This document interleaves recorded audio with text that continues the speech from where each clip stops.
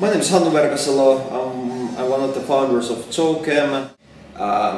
We raised funding. There were basically two more significant rounds. First, it was only the management putting in some seed investments to get some takers on the projects off the ground.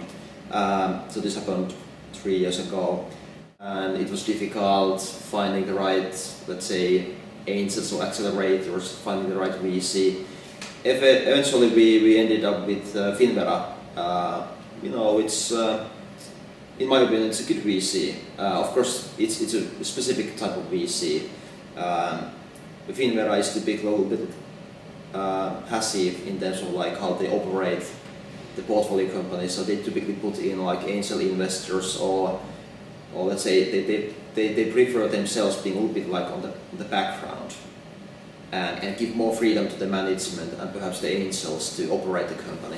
And in our case, I think it worked. Of course, I'm not in an objective position, but we as the management, we felt quite strongly how we should operate, how we should go to the market.